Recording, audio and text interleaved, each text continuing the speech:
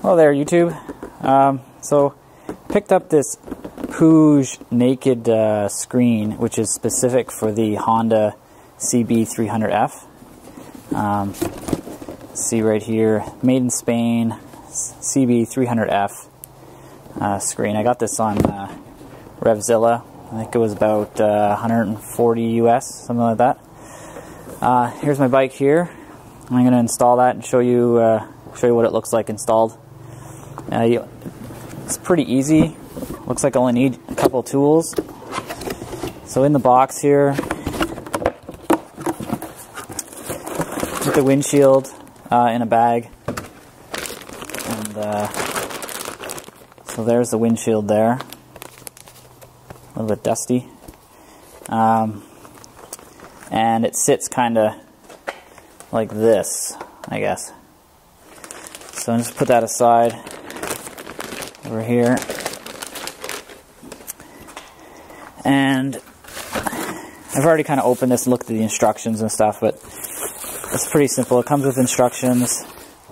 There's just a couple pictures, not a big deal, and it comes with these brackets. So these brackets here, these chrome screws pop off, and then these brackets sit like this, I think. Yeah, like that. So I've got this rag here to protect the tank. Got two brackets and a bunch of screws and bolts.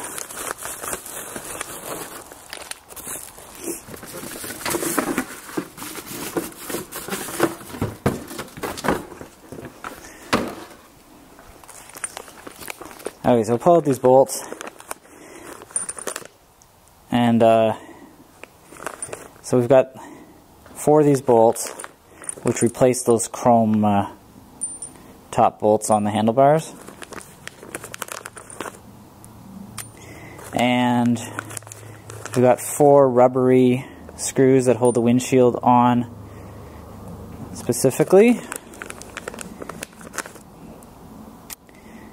And it also comes, so you need little spacers. I'll show you what these spacers go when I bolt this together.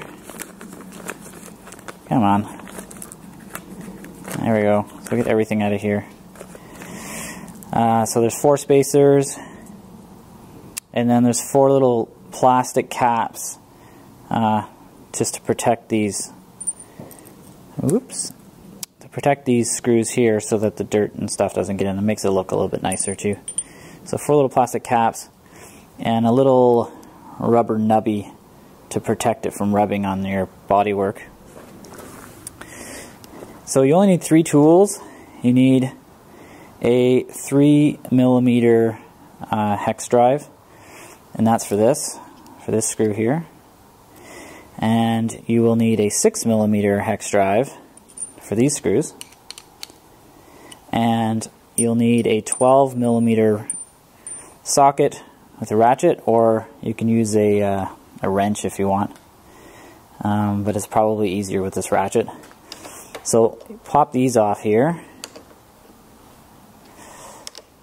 Now the instructions say you probably want to do one at a time so that the bar doesn't move, because if you loosen all these, the bar could move. So we'll just take these out,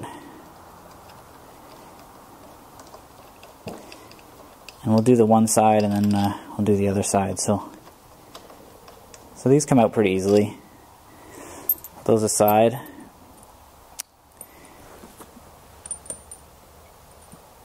Alright, and now this is what these spacers are for. So this is a little bit tricky. You put these spacers here. I assume this is going to be tricky. Alright, so because if you look at this, these are indented, so there's a little lip here. So if you just put this straight on there, it's not going to sit flat. And actually, that's not the right one. There we go. This one. That sits there like that, so it won't be flat. So you have to put the little spacer, and then put the bracket, and then get the screw in there. Oh, it wasn't that bad. Just get that loosely and then grab another screw. And put this one in. There you go, and we'll hand tighten that.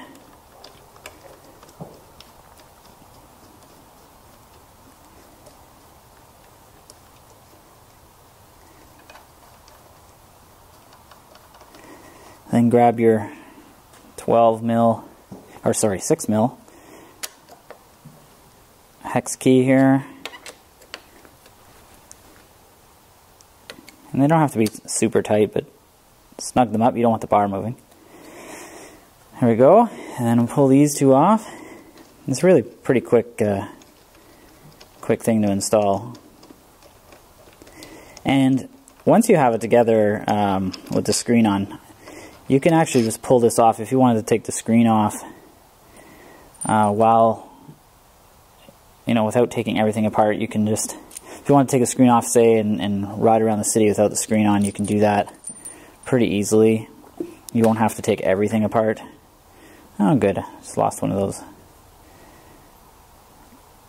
little spacers, but I'll grab that. There we go. Get that nice and loose, and then grab the spacer. They do roll.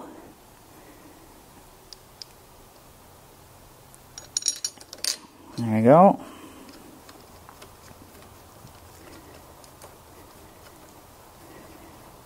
Yeah, so you can just pull these brackets off after, because there is those other screws for the screen, but the screen, everything can come off as one. It's just they don't package it like that. So get this nice and snug.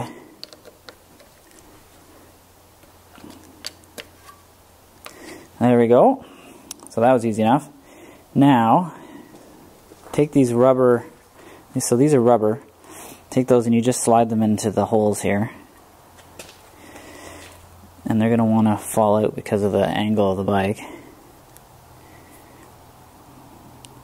The other side will be easier. That's why everything's kind of falling here. Alright, so get these in here. You have 4 screws, and they have a little rubber washer on there to protect the screen, and you got a rubber on the other side. So grab this. I'm going to put this side on first so it doesn't fall off.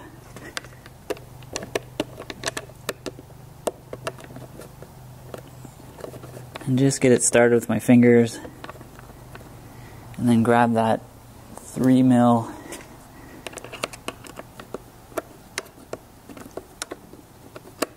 and tighten that up a little bit. There you go, and then get this stretched over. And get my other screws here.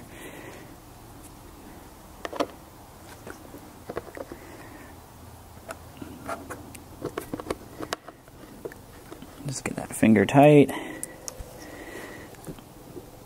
The other side.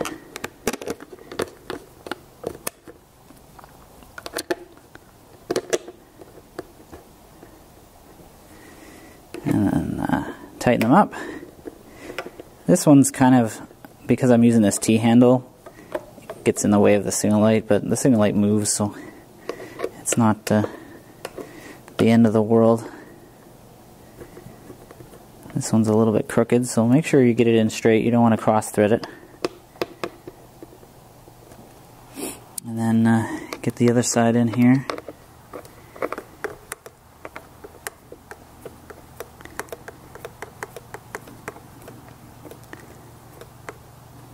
And now, of course, these, snug them up. What happens here is the rubber kind of expands, it looks like, and it tightens it up. But don't go too tight, because it is plastic, remember? Polycarbonate or whatever, but you can crack that if you go too tight. And get over here and get these tightened up.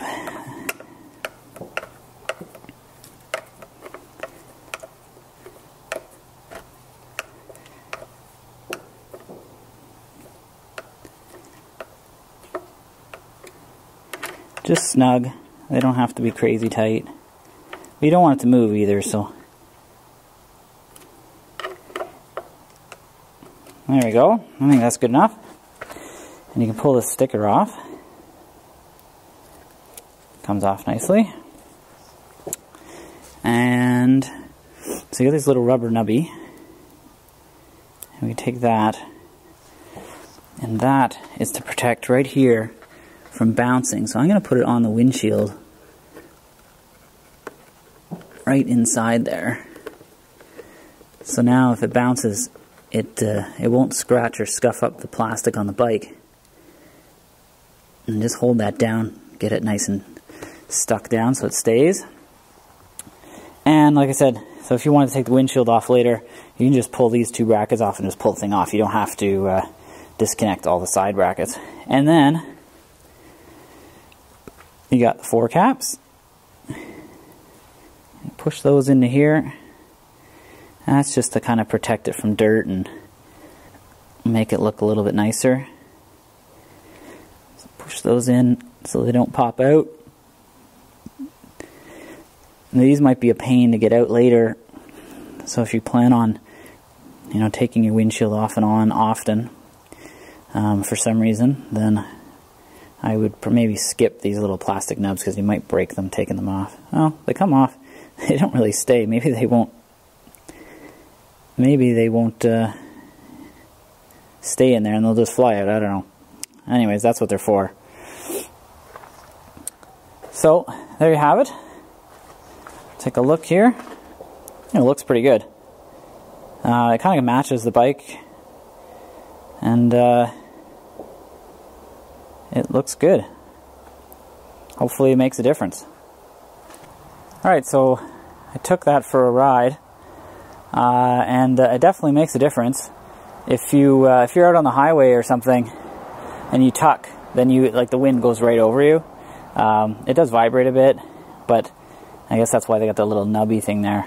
You could probably stick a second nub in there, and then it'll actually be touching, so it won't vibrate as much. It'll hold down there. But it makes a difference on the highway.